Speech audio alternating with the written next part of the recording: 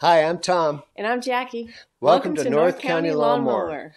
Today we're going to show you our portable power system that we built here that you can take with you in emergency situations or whatever you camping, whatever. So anyways, we'll take a look at it. Hope you enjoyed the video. Okay, so what we have is we've got a couple of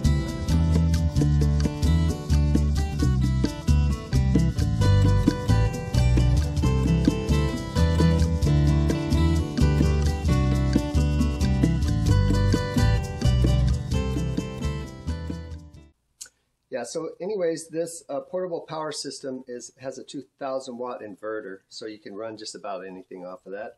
The battery holds 2,560 watt hours of power. It's a 200 amp hour battery. So I've got a switch here to shut the battery off and a 250 amp breaker there, fuse. And so what I'm going to do now, I'm just going to run, I already turned it on. When you turn on this amount of amps, you want to kind of pre-charge the capacitors in here, and I go over that in this video. You just have to hook up like a some people use like a diode. I use a circuit tester just to bring a little bit of power into there, then I switch it on. It's on already. So what I'm going to do now is I'm going to turn on this inverter. Okay, and it says it's ready to go there, so I'm going to plug a heat gun into it and just give you a reading of the power output on this thing. So let's just plug that in. I'm going to turn it on low first. Okay, so it's taking 276 watts right now just on low. I'll turn it on high. And it's putting out about 1,070 watts. It'll go higher. I did run a microwave and it ran about 1,625 watts. So that's how you can power. You can run refrigerators or whatever off of here, microwave. That's what it's geared for. Okay, I'm going to go ahead and shut this off. And then what I'm going to do, I've got two ways to power this. The main way to power it off the grid is with solar panels. With this particular charge controller, it'll take up to about 400 watts of solar panels. What I did here, because solar panels are so hard to plug in and unplug with the MC4 connectors, I've got an Anderson plug back here. So you just plug this in. You can't do it wrong. And it's very easy to plug in like that. So when you're ready to move it around, you just unplug the Anderson plug, put the cap back on, and head out on your way. Okay, so I drained the battery down slightly running that heat gun. So what I'm going to do is I'm going to plug this wall charger in. This is a 14.6 volt DC charger, and it's made especially for lithium iron phosphate batteries. So this would take about, if this is completely drained, it'd probably take about 15 hours to charge up with this setup. Now let's plug it in and see how she reads here. Okay.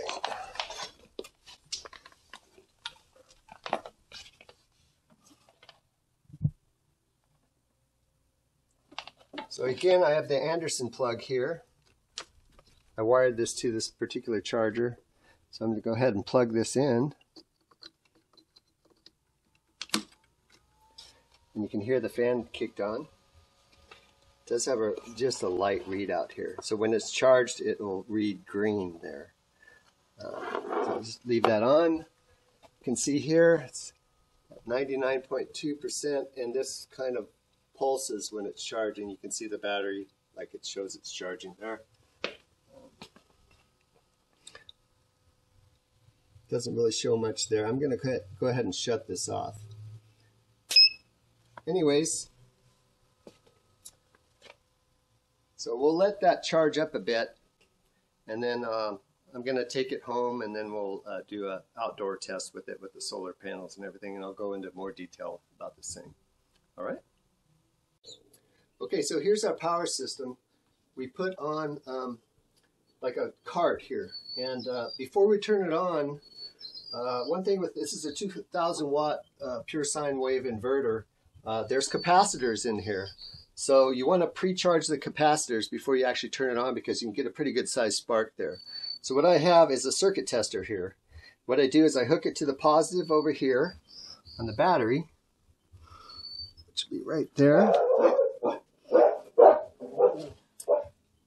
And then I'll just take this end and hit it to the positive side of this here, and you'll see here in the window it'll show a charge here. See, 13.1, 12.9, 12.65. Yeah, it's about pretty close to evening out there, I think. Okay, so I'm gonna go ahead and turn the switch on, and that will give power to the whole thing. It's all powered up. As you can see, this is the charge controller. It's powered up. This is the battery, reading the battery. Let's see here. Kind of see it there, but anyways, if I was to turn this on, then this will show how much battery charge we have. Looks like it's about full. Okay, and I'm going to turn it off here, because what I want to do is I want to plug in the solar panels, and then we'll get a reading on how much power is coming into the unit. So I want to have everything ready to go.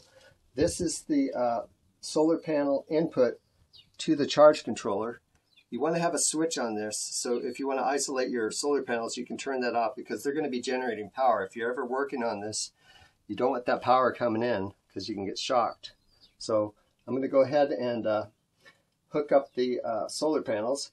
One other thing I wanted to show you while I'm here is this system can be pre-charged via a wall plug here. This is a charger right here. It's got a little fan in it. So I've got this going into the battery, and then this is an Anderson plug. So you just plug it in, plug it into your wall outlet, and you can charge up your battery. If you're going to say you're going to go on out camping or something like that, you want to take this with you and you want to pre-charge it, you can do that. I have the same sort of plug in the back for the solar panels, because these are just easier to unplug than a regular solar panel plug. So what I'm going to do is I'm going to go get the solar panels, I'm going to set them up, then I'm going to plug it in. I'll show you how it starts charging the charge controller, where we get input. Right now you don't see anything coming in from solar panels, just an arrow not doing anything. And you can see we got 100% on our battery there. So let me just go get the solar panels and get it all set up. Yeah, buddy. Okay, so what we have is we've got a couple of 200-watt solar panels. These are not portable, but you know, you could make them portable or make your own rack if you want. We do have portable panels at the shop also. What we're going to do is we're going to hook two 200-watt panels in series, which will give you 400 watts. And what you do on the panels is you basically just hook. This is the positive to one side, the negative to the other. Hook that in there. And then what you do is you take your positive and hook it to your wire that goes to the charge controller. So you just push that in there, take the other wire from the other panel, which is the negative, and you hook it into this wire here. Okay, now let's go over to the power unit and check it out, see how you plug it in over there. Okay, so here's the solar panels, the front of them. It's kind of early in the morning, so I'm not sure what kind of power we're going to get, plus the battery's fairly well charged. So we'll check it out. We'll go over to the power station over here and we'll plug her in. Okay, well I already have it plugged in, I forgot about it, but this is the positive here. This is a 15 amp fuse here. You want to have a fuse between your solar panels and your charge controller in case anything happens. Okay, so I got it plugged in the back. It has an Anderson plug like that in the back. And then I'm going to flip this switch up, and that will power this charge controller here. Okay, so now you can see now it's charging. I don't know what's bringing in there. Let's see. Let's see.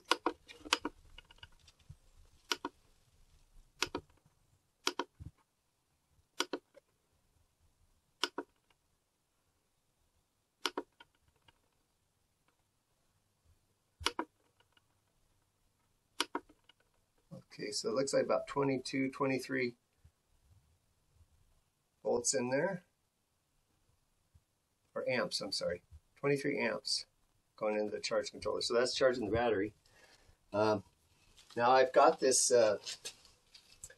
inverter on, so it also shows the input here, 13.7 volts, 60 hertz, and an output of 114.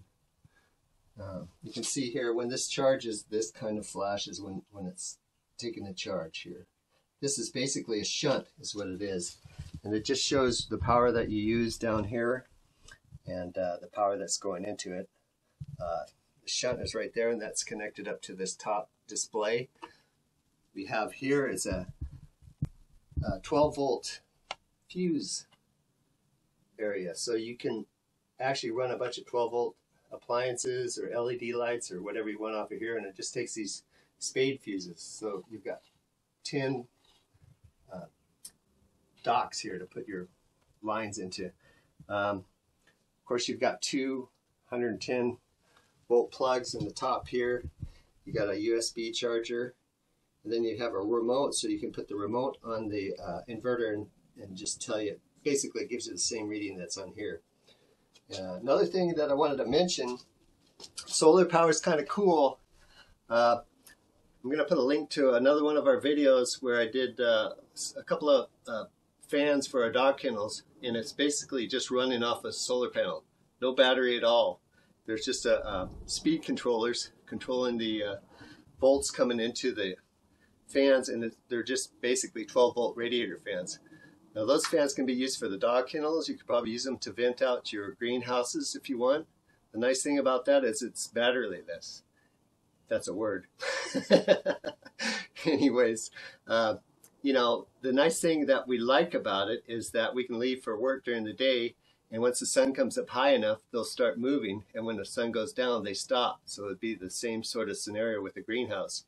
Once the sun starts coming up pretty high, it starts moving air through the greenhouse, which you want. You don't want it to get stagnant in there and just overheat. So that could be a good way to utilize that process. So what I'm going to do now is I'm going to go get a blow dryer and plug it in here and just see what this does with the blow dryer plugged in. I've run, you know, 2 refrigerators overnight on this, no problem. I ran an old microwave off of this. It took about 1,625 watts, and it ran fine. So that's the nice thing about this. The whole idea is to keep your refrigerators running overnight, or just a backup power unit. It's kind of a nice setup, and it's completely modular. So if one piece goes out, you can just replace that piece.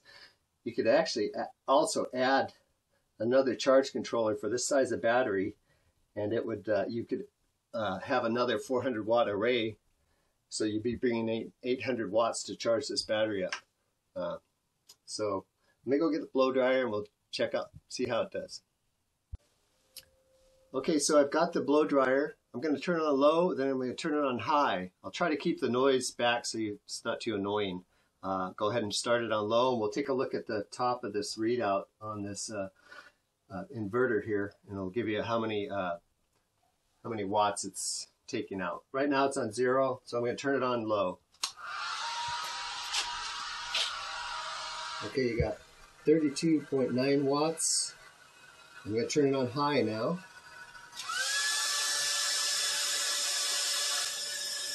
You got about 129 and 28 watts coming out of there. Okay, and you can see the battery charging again. Shut her off. Anyways, down here you can see the solar panel is bringing in 20 amps. So what you do for your watts is you multiply 20 by 12 volts, and that ends up to be about 240 watts that that's bringing in right now.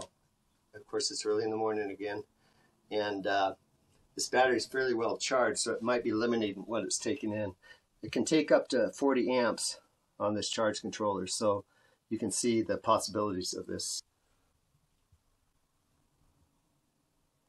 Now you can see it's charging. It's just charging from the solar there now, so it'll bring it back up to 100%, which is on this battery it's 200 amp hours. It's 2,560 watt hours. And this is lithium iron phosphate, so this has probably got at least a 10-year shelf life. The nice thing about these is they're very safe batteries. The only thing you don't want to do is you don't want to let them freeze or try to charge them when they're freezing. It has an automatic BMS system in it, which is the battery management system. Basically, this was just a luggage cart. We used to have that organic farm, so we had these vegetable trays that we got from a friend of ours at a supermarket, and we just basically folded this out, put all this in there, put it onto the cart. It's 100% mobile. The nice thing I like about this is you can unplug it from your charging, solar and house charging, and then you can wheel it wherever you need to go. And it's got enough power to pretty much power anything in an emergency. You could haul this in a RV, or just keep it in your home, just for emergency backup. So hopefully this is helpful to you. It was fun to build, and maybe you can build something like this too. You know, just have to put your fuses in, your switch for your charge controller. Those are the main concerns, and then you want to have a plug-in for your solar panels. Which these I put this Anderson plug in in the back for these guys because these are so hard to plug in and unplug. So it makes it more portable that way. But anyways, that's about all I got for today. If you have any questions, just make sure you comment down below there. If you like this kind of content, consider subscribing, and we'll try to bring you some more videos on this. Again, I've got a video on solar fans. I also have another video on another power station, which you can take in your vehicle and charge with your alternator, with solar, and with your shore power. So check it out. Hopefully you like it. Thanks for watching.